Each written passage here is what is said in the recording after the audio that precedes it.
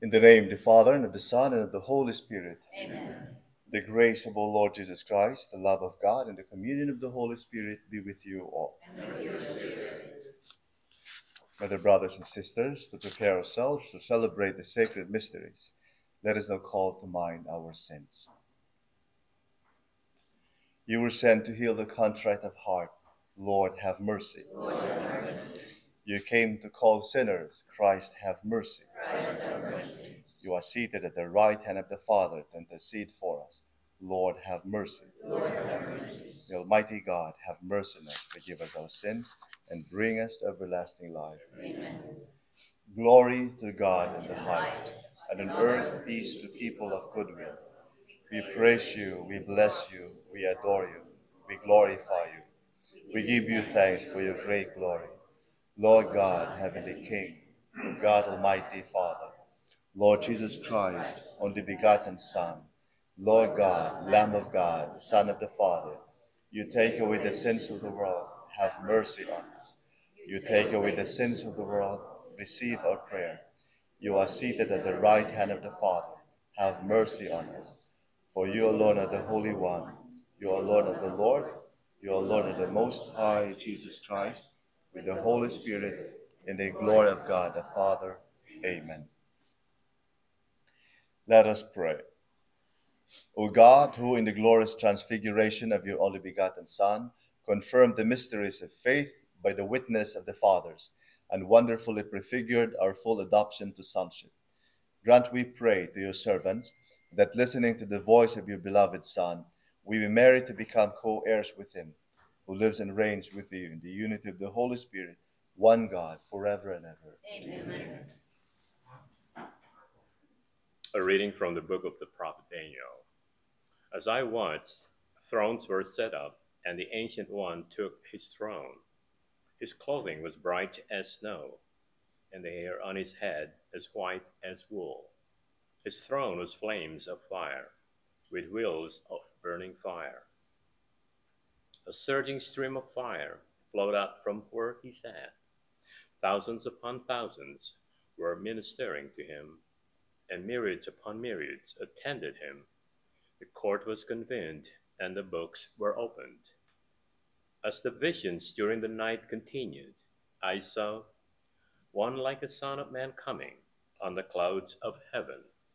When he reached the Ancient One and was presented before him, the one like a son of man received dominion, glory, and kingship. All peoples, nations, and languages serve him. His dominion is an everlasting dominion that shall not be taken away. His kingship shall not be destroyed. The word of the Lord. Thanks be to God. Responsorial Psalm. The Lord is King, the Most High over all the earth. The Lord is King, the Most High over all the earth. The Lord is King, let the earth rejoice. Let the many islands be glad. Clouds and darkness are round about him. Justice and judgment are the foundation of his throne. The Lord is King, the Most High over all the earth. The mountains melt like wax before the Lord of all the earth. The heavens proclaim his justice, and all peoples see his glory. The Lord is King, the Most High over all the earth. Because you, O Lord, are the Most High over all the earth, exalted far above all gods. The Lord is King, the Most High over all the earth. A reading from the second letter of St. Peter. Beloved, we did not follow cleverly devised means when we made known to you the power and coming of our Lord Jesus Christ, but we had been eyewitnesses of his majesty. For he received honor and glory from God the Father, when that unique declaration came to him from the majestic glory, "This is my Son, my beloved, with whom I am well pleased." We ourselves heard this voice come from heaven, while we were with him on the holy mountain. Moreover, we possess the prophetic message that is altogether reliable. You will do well to be attentive to it, as to a lamp shining in a dark place, until day dawns and the morning star rises in your hearts. The word of the Lord. Thanks be to God. Alleluia, alleluia, alleluia, alleluia. This is my beloved Son, with whom I am well pleased. Listen to him. Alleluia, alleluia. The Lord be with you. A reading from the Holy Gospel according to St. Luke. Glory to you, Lord. Jesus took Peter, John, and James and went up a mountain to pray. While he was praying, his face changed in appearance, and his clothing became dazzling white. And behold, two men were conversing with him, Moses and Elijah, who appeared in glory and spoke of his exodus, and he was going to accomplish in Jerusalem. Peter and his companions had been overcome by sleep, but becoming fully awake, they saw his glory and the two men standing with him. As they were about to part from him, Peter said to Jesus, Master, it is good that we are here. Let us make 3 tents, one for you, one for Moses, and one for Elijah. But he did not know what he was saying. While he was still speaking, a cloud came and cast a shadow over them, and they became frightened when they entered the cloud. Then from the cloud came a voice that said, This is my chosen Son, listen to him. After the voice had spoken, Jesus was found alone. They fell silent and did not at that time tell anyone what they had seen. The Gospel of the Lord. Praise to you, Lord Jesus.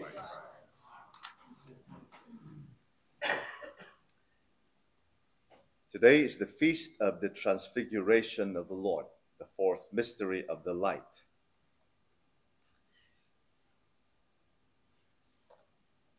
Christ is fully human and fully divine. We say that Christ is human like us in everything except sin. He is as human as us in everything except sin. He ate, he laughed, he cried, he got upset. Remember the temple when he drove out all those money changers. He wept at the death of Lazarus. The finding in the temple, remember the anguish he caused his mom and dad when he was lost? Very human, except sin. He did not commit any sin at all. Why? Because while he is fully human, he is also fully divine. Divine in everything, in mercy, in fullness, in perfection. He is human like us, but he is divine like the Father. And today, the apostles, Peter, John, and James, were privileged to see that. Many people saw Christ only as the human Christ, the son of a carpenter, the miracle worker. In fact, many of them were saying, we know him. We know his father. He's not that great as people think he is. We know his brothers and sisters. We know his cousins. We know his family. And so many people did not believe Christ as the Messiah because they only saw the humanity of Christ, the human side of Christ. It took a while, even for the apostles, to fully understand and experience that this Christ, that they saw and experienced as the human Christ, was also the Son of God, divine, as God, as the Father. This is my beloved Son. Listen to him. That experience on the mountain,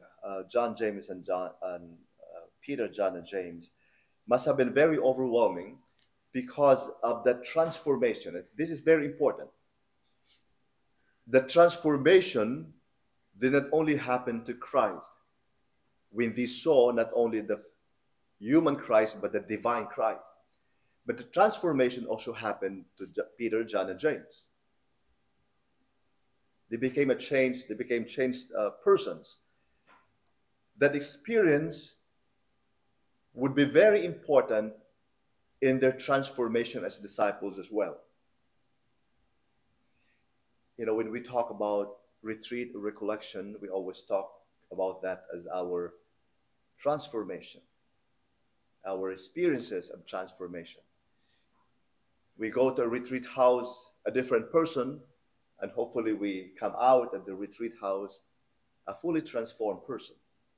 And that was exactly the experience of Peter, John, and James. This transformation is a challenge for us to see the world and to see reality around us, no longer with our own eyes, but with the eyes of God, with the eyes of Christ.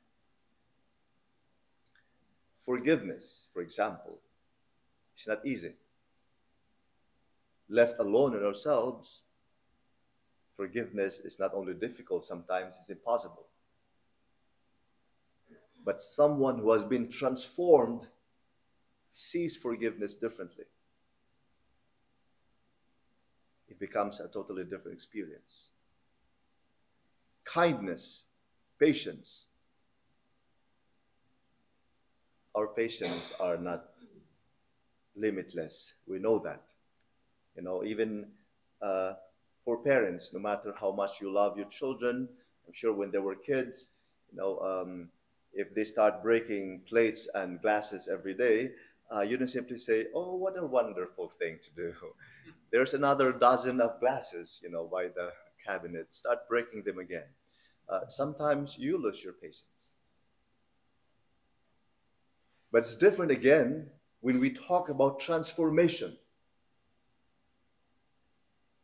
Infusing our patience with the patience of Christ. Difficult, but not impossible.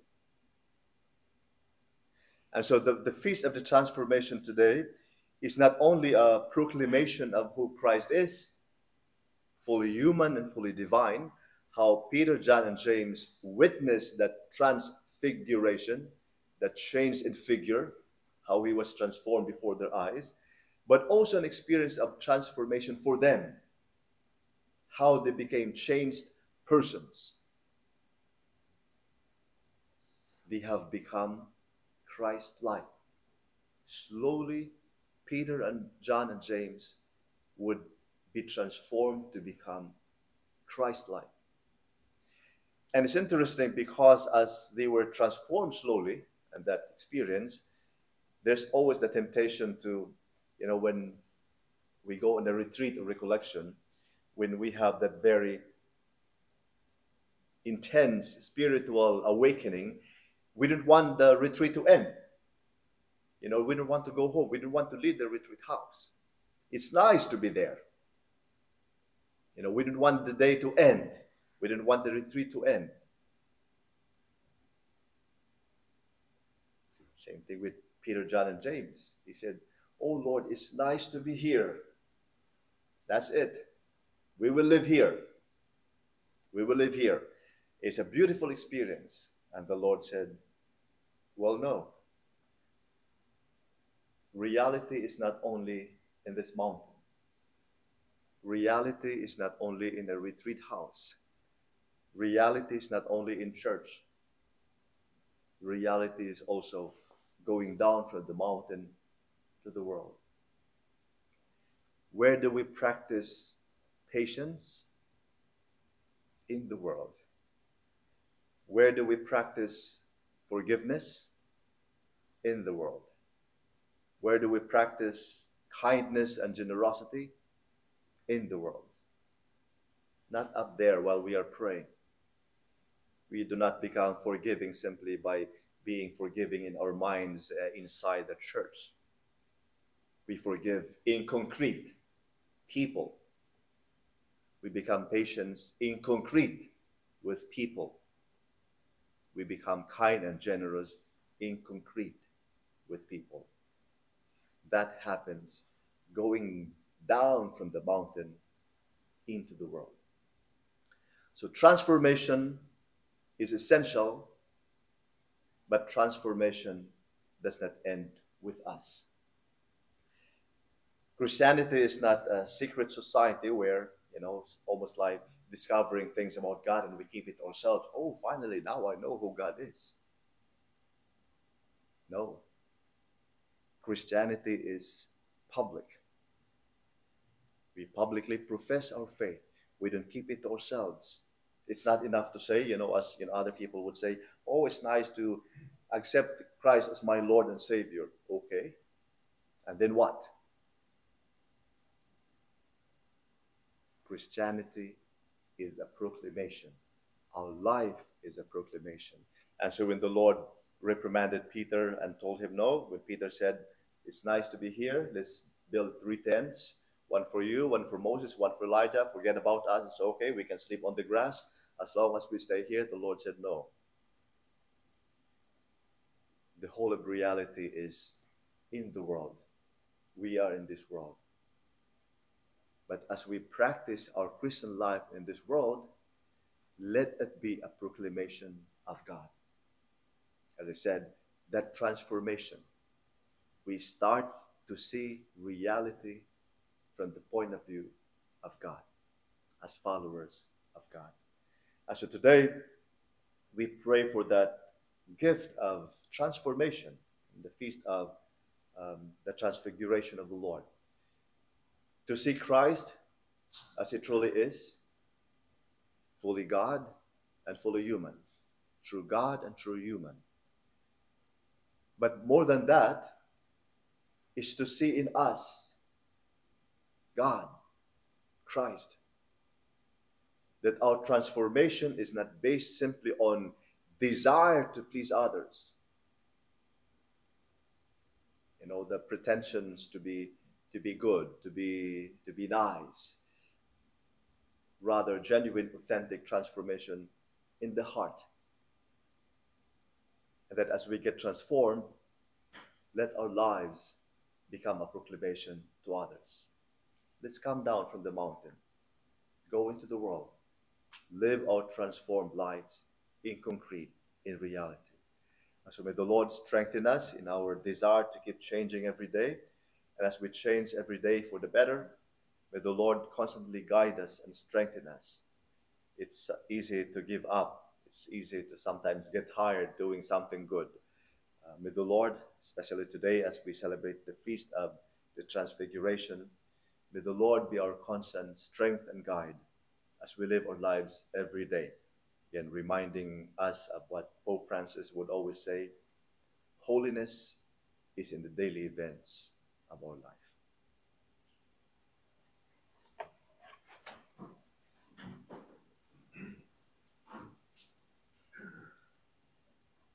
Together we gather in prayer to ask the Father to grant our needs and those of our brothers and sisters. We now pray for the Church and its apostolic mission to spread God's glory throughout the world. May God continue to guide this work. Let us pray to the Lord. Lord, hear our prayer. We pray for those who hold public office. May God give them the courage to lead with wisdom and integrity. Let us pray to the Lord. Lord, hear our prayer. We pray for all who are facing challenges and difficulties in their lives. May the peace of Christ that is beyond all understanding bring them comfort and resolution. Let us pray to the Lord. Lord, hear our prayer. We pray for all who have died. May God bring them to a seat at the heavenly banquet. Let us pray to the Lord. Lord, hear our prayer. And today we pray in a very special way for Isidore Gibacani and Donald Massoni, for whom this Mass is offered. Let us pray to the Lord. Lord, hear our prayer. And for all of us gathered today, for ourselves, for those who ask for prayers, those whom we promise to pray for, we keep praying for an end to the pandemic. We keep praying for the recovery of health for those who are ill. May the Lord restore them to full health. We pray for families and our loved ones. May the Lord always keep our families and our loved ones safe. And for all the intentions that we hold dear in the silence of our hearts.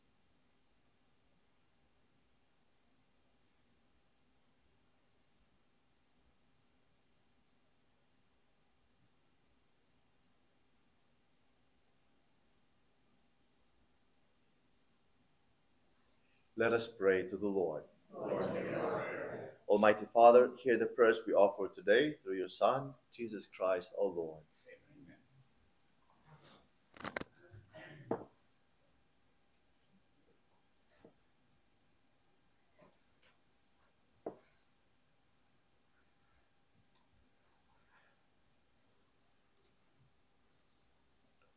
Blessed are you, Lord God of all creation, for through your goodness we have received the bread we offer you, fruit of the earth and work of human hands. It will become for us our bread of life. Blessed be God forever.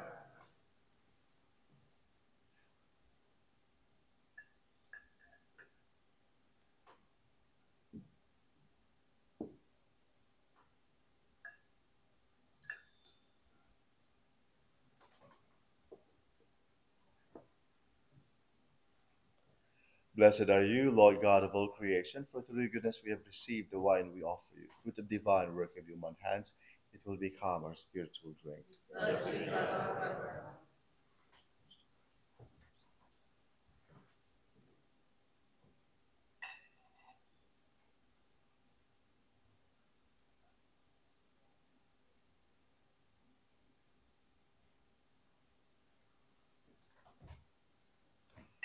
Let us now pray that my sacrifice and yours be made acceptable to God Almighty Father. May the Lord accept the sacrifice of our hands, for the praise of the Lord of his name, for our good and for the souls of the church. Sanctify, O Lord, we pray, these offerings here made to celebrate the glorious transfiguration of your only begotten Son, and by his radiant splendor cleanse us from all the stains of sin, through Christ, O Lord. Amen. The Lord be with you. With your spirit, Lift up your hearts. lift them up to the Lord. Let us give thanks to the Lord our God. It is right and just. It is truly right and just, our duty and our salvation, always and everywhere to give you thanks, Lord, Holy Father, Almighty and eternal God, through Christ our Lord. For he revealed his glory in the presence of chosen witnesses, and filled with the greatest splendor that bodily form was he shares with all humanity, that the scandal of the cross might be removed from the hearts of his disciples, and that he might show how the body of the whole church is to be fulfilled, what so wonderfully shone forth first in its head. And so with the powers of heaven we worship you constantly on earth, and before your majesty without end we acclaim. Holy, holy, holy, Lord God of hosts, heaven and earth are full of your glory. Hosanna. Blessed is he who comes in the name of the Lord. Hosanna in the highest.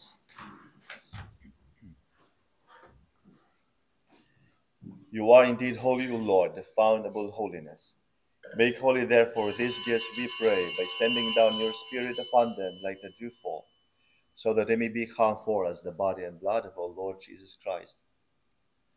At the time he was betrayed and entered willingly into his passion, he took bread and giving thanks broke it and gave it to his disciples, saying, Take this, all of you, and eat of it, for this is my body, which will be given up for you.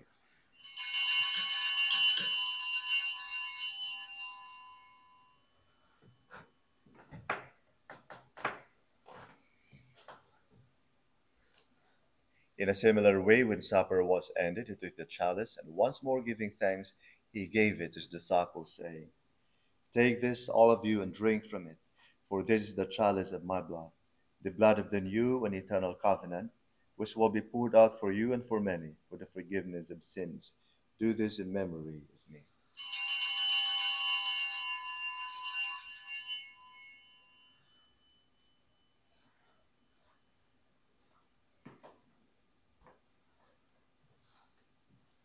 The mystery of faith. We proclaim your death, O Lord, and profess your resurrection until you come again. Therefore, as we celebrate the memorial of his death and resurrection, we offer you, Lord, the bread of life and the chalice of salvation, giving thanks that you have held us worthy to be in your presence and minister to you. Humbly we pray that partaking of the body and blood of Christ, we may be gathered into one with the Holy Spirit.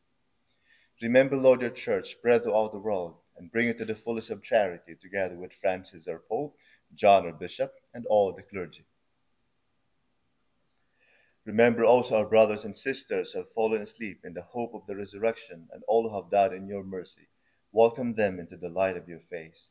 Have mercy on us all, we pray, that with the Blessed Virgin Mary, Mother of God, with Blessed Joseph, her spouse, with the blessed apostles, and all the saints that pleased you throughout the ages, we merit to be co-heirs to eternal life, and we praise and glorify you through your Son, Jesus Christ.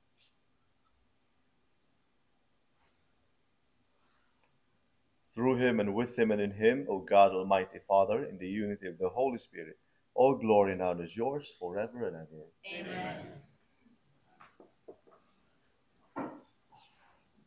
At a Savior's command and formed by divine teachings, we dare to say, Our Father, who art in heaven, hallowed be thy name.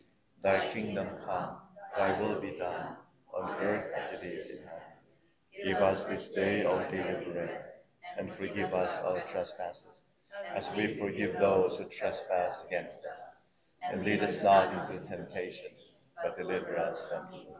Deliver us, Lord, we pray, from every evil, and graciously grant peace in our days, that by the help of your mercy we may be always free from sin and safe from all distress, as we await the blessed hope and the coming of our Savior, Jesus Christ. For the kingdom, the power, and the glory are yours now and forever. Lord Jesus Christ, who said to your apostles, Peace I leave you, my peace I give you, look not on our sins, but on the faith of your church, and graciously grant her peace and unity in accordance with your will, who live and reign forever and ever. Amen. The peace of the Lord be with you always. And with your spirit. And let us offer each other the sign of peace.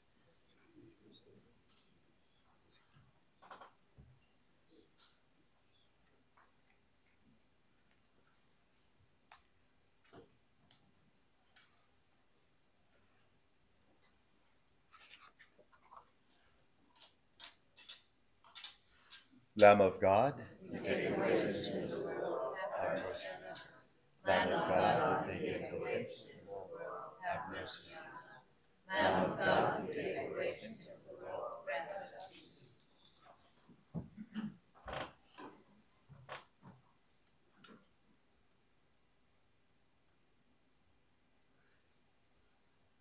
Behold the Lamb of God, behold him who takes away the sins of the world. Blessed are those called to the supper of the Lamb. Lord, I am not worthy that you should enter my heart, but only say the word, and my soul shall be made.